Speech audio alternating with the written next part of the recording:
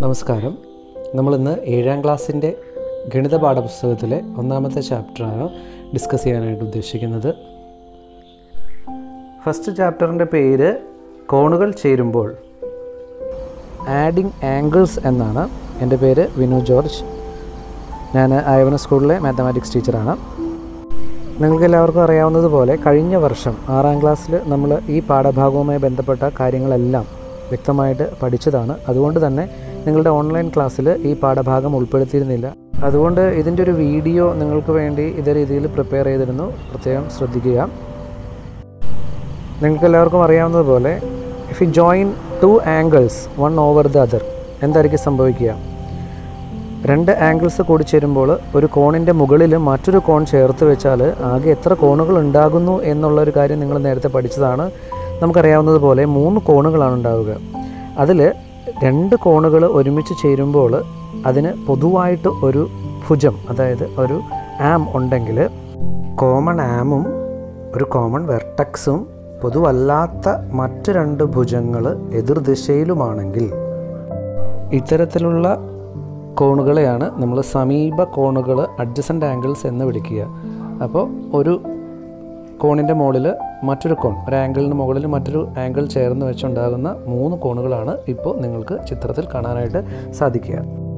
AOB, കോൺ BOC എന്നിവയ്ക്ക് പൊതുവായി ഒരു ആം, അതായത് ഒരു ഭുജമുണ്ട്. ആ ഭുജത്തിൻ്റെ പേര് OB എന്നാണ്. ഇതിൻ്റെ പൊതുവായ ശീർഷം എന്ന് പറയുന്നത് O ആണ്. ഈ കോണുകൾ ഇവയെ ഒരുമിച്ച് കൂട്ടിച്ചേർത്ത് അഡ്ജസൻ്റ് ആംഗിൾസ് എന്ന് വിളിക്കാം. കോൺ AOB, കോൺ BOC ഇവയെ അഡ്ജസൻ്റ് ആംഗിൾസ് അഥവാ സമീപ കോണുകൾ എന്നാണ് വിളിക്കുക. അപ്പോൾ ഇങ്ങനെ പുതിയതായി രൂപപ്പെടുന്ന എത്ര കോണുകളുണ്ട് എന്നുള്ളത് നിങ്ങൾ നേരത്തെ പഠിച്ചിട്ടുണ്ട്. ഇവിടെ കോൺ BOCയുടെ മുകളിൽ കോൺ AOB ചേർത്ത് വെച്ചപ്പോൾ പുതിയതായി രൂപപ്പെട്ട കോൺ AOC എന്ന് പറയുന്ന ഒരു വലിയ കോണുണ്ട്. അങ്ങനെ ആകെ 3 കോണുകളാണ് ചിത്രത്തിലുള്ളത്. അടുത്ത ചിത്രം നമുക്ക് പരിശോധിക്കാം. അതിൽ പൊതുവായിട്ടുള്ള ഭുജം, കോമൺ ആം എന്ന് പറയുന്നത് LN ആണ്.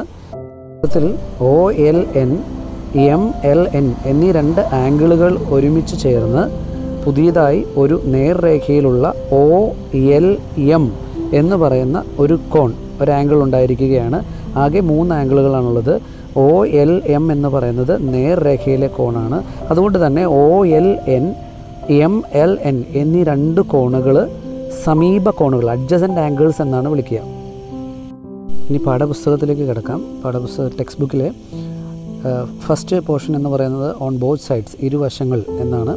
അതിൽ 90 degree angle BAC is given as 90 degree.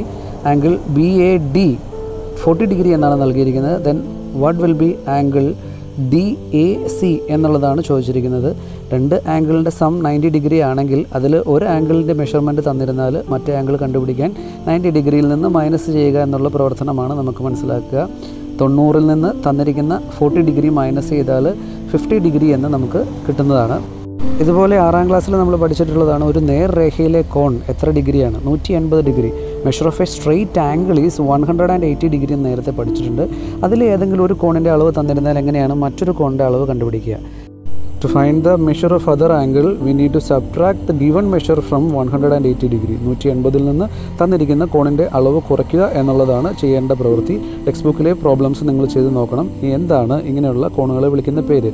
രേഖീയ ജോഡി അഥവാ ലീനിയർ പെയർ എന്നാണ്. ഇങ്ങനെ 2 കോണുകളുടെ തുക 180 ഡിഗ്രി ആണെങ്കിൽ അവയെ വിളിക്കുന്ന പേര്. അത് പ്രത്യേകം ഓർത്തിരിക്കുക. ഇനി കഴിഞ്ഞ വർഷങ്ങളിൽ പഠിച്ച കോംപ്ലിമെൻ്ററി ആംഗിൾസ്, പൂരക കോണുകൾ എന്താണ്? 2 കോണുകളുടെ അളവുകളുടെ തുക 90 ഡിഗ്രി ആണെങ്കിൽ അത്തരത്തിലുള്ള കോണുകളെയാണ് പൂരക കോണുകൾ അഥവാ കോംപ്ലിമെൻ്ററി ആംഗിൾസ് എന്ന് വിളിക്കുക. അപ്പോൾ ഒരു കോണിൻ്റെ അളവ് 35 ഡിഗ്രിയാണ് പൂരക കോണിൽ. മറ്റൊരു കോൺ B എന്ന് മെഷർ ചെയ്തിട്ടുണ്ട്. എന്താണ് ബിയുടെ അളവ്? ബിയുടെ അളവ് കണ്ടുപിടിക്കാൻ 90-ൽ നിന്ന് 35 ഡിഗ്രി കുറച്ചാൽ മതി എന്നുള്ള കാര്യം ഓർക്കുക. ചിത്രത്തിൽ AB ഒരു നേർരേഖയിലെ കോണാണ്. എയുടെയും ബിയുടെയും അളവുകളുടെ തുക 180 ഡിഗ്രി ആണ്. കാരണം അതൊരു രേഖീയ ജോഡിയാണ്. അങ്ങനെയുള്ള കോണുകളെ നമുക്ക് വേണമെങ്കിൽ അനുപൂരക കോൺ എന്നുള്ള മറ്റൊരു പേരിലൂടെ വിളിക്കാം. സപ്ലിമെൻ്ററി ആംഗിൾസ് എന്ന് പറയാം. ഇത് ഒരു ലീനിയർ പെയർ കൂടിയാണ്, രേഖീയ ജോഡി കൂടിയാണ്. കോൺ എയും കോൺ ബിയും കൂടെ ചേരുമ്പോൾ ഒരു നേർരേഖയിലെ കോൺ ഉണ്ടാകുന്നത് കൊണ്ടാണ് ഇവയെ ലീനിയർ പെയർ അഥവാ രേഖീയ ജോഡി എന്ന പേരിൽ നമ്മൾ വിളിക്കുക. എന്താണ് ലീനിയർ പെയറിൻ്റെ പ്രത്യേകത എന്നുള്ളത് നിങ്ങൾ ഓർത്തിരുന്നതാണ്. അതുപോലെ ചിത്രത്തിൽ കൊടുത്തിരിക്കുന്ന 2 ആംഗിൾ 120 ഡിഗ്രിയും 60 ഡിഗ്രിയും കൂടെ കൂടിച്ചേരുമ്പോൾ ടോട്ടൽ 180 ഡിഗ്രി കിട്ടുന്നുണ്ട്. 180 ഡിഗ്രി രണ്ടും കൂടി കിട്ടുന്നതുകൊണ്ട് ഈ കോണുകളും രേഖീയ ജോഡി എന്ന വിഭാഗത്തിൽ നമുക്ക് പെടുത്താവുന്നതാണ്. Now let's discuss about how can we identify adjacent angles. സമീപ കോണുകൾ, ചേർന്നിരിക്കുന്ന കോണുകൾ എങ്ങനെ തിരിച്ചറിയാം? ചിത്രത്തിലുള്ള 3 ജോഡികൾ, angle A E B and angle B E D, angle A E B and angle B E C, angle D E C and angle A E B, ഇവയിൽ ഏതൊക്കെയാണ് adjacent angles എന്നുള്ളതാണ് നമുക്ക് നോക്കാനായിട്ടുള്ളത്. ഇതിൽ ഏതൊക്കെ ലീനിയർ പെയേഴ്സും ആകുന്നു, രേഖീയ ജോഡികളും ആകുന്നു എന്നുള്ളതും കൂടെ നോക്കുന്നത് നല്ലതാണ്. നോക്കാം. എ ഇ ബി എന്ന് പറയുന്ന കോണും ബി ഇ ഡി എന്ന് പറയുന്ന കോണും രണ്ടും കോമൺ ആയി, പൊതുവായി ഒരു ബി എന്ന് പറയുന്ന ഒരു ആം, കോമൺ ആയ ഒരു ആമുണ്ട്, പൊതുഭുജമുണ്ട്, കോമൺ ആയ വെർട്ടെക്സ് ഇ എന്ന് പറയുന്ന വെർട്ടെക്സ് ശീർഷമുണ്ട്. അതുകൊണ്ട് ആദ്യത്തെ എ ഇ ബി എന്ന് പറയുന്നതും ബി ഇ ഡി എന്ന് പറയുന്നതുമായ 2 ആംഗിൾസ് നമ്മൾ പറഞ്ഞതുപോലെ അഡ്ജസൻ്റ് ആംഗിൾസുമാണ്. അതോടൊപ്പം തന്നെ എ ഇ എന്ന് പറയുന്ന ആമിൻ്റെ നേരെ എതിർവശത്തേക്കാണ് ഇ ഡി എന്ന് പറയുന്ന ആം വന്നിരിക്കുന്നത്. അതുകൊണ്ട് ഈ രണ്ടും കൂടി ഒരു നേർരേഖയിലെ സ്ട്രെയിറ്റ് ആംഗിൾ ഫോം ചെയ്യുന്നു എന്നുള്ളത് കൊണ്ട് തന്നെ angle A E B, angle B E D ഇവ രേഖീയ ജോഡി, ലീനിയർ പെയറുമാണ്, അഡ്ജസൻ്റ് ആംഗിളുമാണ്. ഇനി രണ്ടാമത്തെ ബി എടുക്കാം. Angle A E B and angle B E C, A E B and angle B E C, ഇത് രണ്ടിനും കോമൺ ആയൊരു ആമുണ്ട്, ബി ഇ എന്നാണ് ആമിൻ്റെ പേര്. കോമൺ ആയൊരു വെർട്ടെക്സ് ഉണ്ട്, ഇ എന്നാണ് അതിൻ്റെ പേര്. അത് രണ്ടും കൂടി നോക്കിയാൽ ഈ 2 ആംഗിൾസും കൂടി നിർണ്ണയിക്കുന്നത് അഡ്ജസൻ്റ് ആംഗിളാണ്. 2 ആംഗിൾസും അഡ്ജസൻ്റ് ആംഗിളാണ്. പക്ഷേ എ ഇ എന്ന് പറയുന്ന ആമിൻ്റെ നേരെ എതിരെ അല്ല ഇ സി കിടക്കുന്നത്. Angle A E B and angle B E C ഇവ ലീനിയർ പെയർ അല്ല, but they are adjacent angles, സമീപ കോണുകളാണ്. ഇനി മൂന്നാമത്തെ പെയർ എടുക്കാം. Angle D E C and angle A E B. D E C എന്ന് പറയുന്ന ആംഗിളും ആംഗിൾ എ ഇ ബി എന്ന് പറയുന്ന ആംഗിളിനും പൊതുവായി ഒരു ആം, ഒരു കോമൺ ആം ഇല്ല. കോമൺ വെർട്ടെക്സ് ഉണ്ടെങ്കിലും കോമൺ ആം ഇല്ലാത്തതിനാൽ ഇത് അഡ്ജസൻ്റ് ആംഗിൾസ് അല്ല. അഡ്ജസൻ്റ് ആംഗിൾസ് അല്ലാത്തത് കൊണ്ട് തന്നെ ഇത് ലീനിയർ പെയറുമല്ല, രേഖീയ ജോഡിയുമല്ല എന്നുള്ള കാര്യം മനസ്സിലാക്കുക. അപ്പോൾ നമ്മൾ തന്നിരിക്കുന്ന 3 pair of ആംഗിൾസിൽ A E B, angle A E B and angle B E D form A linear pair and അൻ adjacent angle. But second case, angle AEB and angle BEC forms a adjacent pair of angle but not a linear pair. And in the third case, angle DEC and angle AEB are not adjacent and therefore not a linear pair. രേഖീയ ജോഡിയുമല്ല adjacent ആംഗിളും അല്ല, C എന്ന് പറയുന്ന ജോഡി. അപ്പോൾ പഠിച്ചതനുസരിച്ച് ഒരു കാര്യം പ്രത്യേകം നിങ്ങൾ ഓർക്കുക. അഡ്ജസൻ്റ് ആംഗിൾ ആയിരിക്കണം ആവണമെങ്കിൽ, അഡ്ജസൻ്റ് ആംഗിൾ ആകണമെങ്കിൽ ഒരു പൊതുഭുജവും ഒരു കോമൺ ആമും ഉണ്ടായിരിക്കണം. അപ്പോൾ ലീനിയർ പെയർ ആകണമെങ്കിൽ എന്താണ് വ്യത്യാസമുള്ളത്? ലീനിയർ പെയർ ആണെങ്കിൽ അഡ്ജസൻ്റ് ആംഗിൾസ് ആയിരിക്കുകയും ചെയ്യണം, പക്ഷേ കോമൺ അല്ലാത്ത ആംസ് അതിൻ്റെ നേരെ, ഒന്ന് മറ്റൊന്നിൻ്റെ നേരെ ഓപ്പോസിറ്റ് ഡയറക്ഷനിലായിരിക്കണം. ഒരു നേർരേഖയിലെ കോൺ ഉണ്ടായാൽ മാത്രമേ ആ 2 ജോഡികൾ ചേർന്ന് ലീനിയർ പെയർ ആംഗിൾ ഉണ്ടാകൂ എന്ന് പ്രത്യേകം ഓർത്തിരിക്കുക. ഒരിക്കൽ കൂടി പറയാം. തന്നിരിക്കുന്ന ചിത്രത്തിൽ അഡ്ജസൻ്റ് ആംഗിൾസ് ഐഡൻറ്റിഫൈ ചെയ്യുന്നതിനോടൊപ്പം തന്നെ tell whether the angles are only adjacent and form A linear pair or not adjacent എന്നാണ് ക്വസ്റ്റ്യൻ. അതിൽ എ എന്ന് പറയുന്ന pair of angles, angle A E B and angle B E D, 2 angles ചിത്രത്തിൽ പരിഗണിച്ചാൽ ആദ്യത്തതിന് B E എന്ന് പറയുന്ന ഒരു common ആം ഉണ്ട്, അതുപോലെ തന്നെ ഒരു കോമൺ വെർട്ടെക്സ് ഉണ്ട്. അതുകൊണ്ട് തന്നെ അവ അഡ്ജസൻ്റ് ആംഗിൾസ് ആണ്. അതുപോലെ എ ഇ ഡി എന്നീ 2 ആംസ് നേർരേഖയിലുള്ള ഒരു കോൺ ഉണ്ടാക്കുന്നത് കൊണ്ട് ഇവ ലീനിയർ പെയർ ഓഫ് ആംഗിൾസുമാണ്, രേഖീയ ജോഡി ആംഗിൾസുമാണ്. രണ്ടാമത്തെ പെയർ ആയിട്ടുള്ള A E B and angle B E C, അവയുടെ പ്രത്യേകത എന്താണെന്ന് വെച്ചാൽ ബി ഇ എന്ന് പറയുന്ന ഒരു കോമൺ ആം ഉണ്ട്, ഇ എന്ന് പറയുന്ന ഒരു കോമൺ വെർട്ടെക്സ് ഉണ്ട്. എന്നിരുന്നാൽ പോലും എ ഇ എന്ന് പറയുന്ന ആമിൻ്റെ എതിർ ഡയറക്ഷനിലേക്കല്ല ഇ സി എന്ന് പറയുന്ന മറ്റേ ആം വരുന്നത്.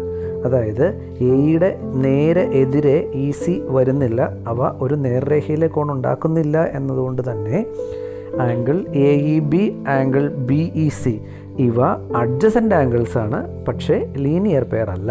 ഇനി മൂന്നാമത്തെ ജോഡി കോണുകൾ ആംഗിൾ DEC, ആംഗിൾ AEB ഇവ ഒരിക്കൽ കൂടി പരിഗണിച്ചാൽ ആംഗിൾ DEC എന്ന് പറയുന്നതിനും ആംഗിൾ AEB എന്ന് പറയുന്നതുമായ കോണുകൾക്ക് ഒരു കോമൺ വെർട്ടെക്സ് ഉണ്ട്, പക്ഷേ പൊതുവായ ഒരു ഭുജം ഇല്ല.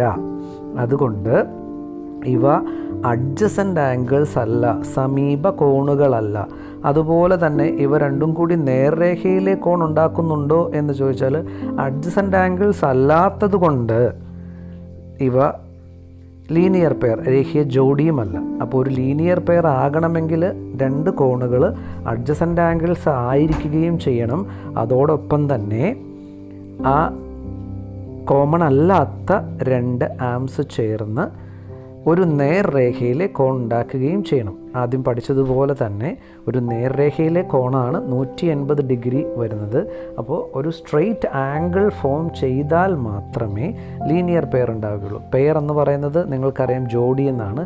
അപ്പോൾ രണ്ട് കോണുകൾ ഒരുമിച്ച് അവയുടെ തുക 180 ഡിഗ്രി ആണെങ്കിലാണ് അവയെ ലീനിയർ പെയർ എന്ന് വിളിക്കുക. ഇനി മറ്റൊരു ഉദാഹരണം നോക്കാം. In figure angle A and 65 degree are marked. രണ്ടും കൂടി ഒരു ലീനിയർ പെയർ ഉണ്ടാക്കുന്നു എന്നുള്ളത് കൊണ്ട് തന്നെ angle A plus angle 65 degree is 180 degree എന്ന് പറയാം. അപ്പോൾ എയുടെ മെഷർമെൻറ്റ് കണ്ടുപിടിക്കാൻ എന്ത് ചെയ്യണം? 180യിൽ നിന്ന് 65 മൈനസ് ചെയ്യുമ്പോൾ കിട്ടുന്ന 115 ഡിഗ്രിയാണ് എയുടെ അളവ് എന്ന് മനസ്സിലാക്കാം. ഇനി വീണ്ടും ടെക്സ്റ്റ് ബുക്കിലേക്ക് പോയാൽ കട്ടിങ് അക്രോസ് എന്നാണ് അടുത്ത ഭാഗത്തിൻ്റെ പേര്. അതായത് മുറിച്ചു കടന്നാൽ, രണ്ട് വരകൾ പരസ്പരം മുറിച്ചു കടന്നാൽ എത്ര കോണുകൾ ഉണ്ടാകുന്നു? നമുക്കറിയാം, രണ്ട് വരകൾ മുറിച്ചു കടന്നാൽ 4 കോണുകളാണ് ഉണ്ടാവുക. 4 കോണുകൾ ഉണ്ടാകുമ്പോൾ അവയെ നമ്മളൊന്ന് 1, 2, 3, 4 എന്ന നമ്പർ കൊടുക്കുകയോ ABCD എന്ന് പേര് കൊടുക്കുകയോ ചെയ്യുമ്പോൾ ഒരു കോണിന് നേരെ എതിരെ ഉണ്ടാകുന്ന മറ്റൊരു കോൺ, അവ അളവുകൾ അളന്ന് നോക്കിക്കഴിഞ്ഞാൽ നമുക്കറിയാൻ പറ്റും ഒരു കോണിന് നേരെ എതിരെ ഉണ്ടാകുന്ന കോണിൻ്റെ അളവ് തുല്യമായിരിക്കും. ഇവിടെ രേഖീയ ജോഡി എന്നുള്ള ആശയം ഉപയോഗിച്ച് കഴിഞ്ഞാൽ 4 കോണുകളുടെയും അളവുകൾ നമുക്ക് കണ്ടെത്താനായിട്ട് സാധിക്കും. അതിൽ നിന്ന് നമുക്ക് എന്ത് മനസ്സിലാക്കാം? രണ്ട് വരകൾ പരസ്പരം മുറിച്ച് കടക്കുമ്പോൾ 4 കോണുകൾ ഉണ്ടാകുന്നു. അങ്ങനെ ഉണ്ടാകുന്ന 4 കോണുകളിൽ ഓരോ ജോഡി എതിർ കോണുകൾക്ക് തുല്യ അളവുള്ളവയായിരിക്കും എന്ന് മനസ്സിലാക്കാം. Pairs of opposite angles are equal എന്ന് നമുക്ക് മനസ്സിലാക്കാം. അപ്പോൾ എതിർ കോണുകളെക്കുറിച്ച് പഠിക്കുന്നതിന് വേണ്ടി ശ്രദ്ധിക്കുക. ഇവിടെ 2 വരകൾ പരസ്പരം ക്രോസ് ചെയ്തിട്ടുണ്ട്. അതിൽ ABCD എന്ന് 4 കോണുകൾ മാർക്ക് ചെയ്ത് കാണിച്ചിട്ടുണ്ട്. ഇതിൽ എയുടെയും സിയുടെയും അളവുകൾ അളന്ന് നോക്കിയാൽ അവ തുല്യമായിരിക്കും. A = C. അതുപോലെ ബിയുടെയും ഡിയുടെയും അളവുകളും തുല്യമായിരിക്കും. ഞാൻ ആദ്യം പറഞ്ഞതുപോലെ ഇത്തരത്തിലുള്ള കോണുകളെയാണ് നമ്മൾ എതിർ കോണുകൾ, pairs of vertically opposite angles എന്ന് വിളിക്കുക. ഇവയുടെ അളവുകൾ തുല്യമായിരിക്കുമെന്നുള്ള പ്രധാനപ്പെട്ട നിയമമാണ് നമ്മൾക്ക് ഈ ഭാഗത്ത് പഠിക്കാനുള്ളത്. Pairs of vertically opposite angles are equal.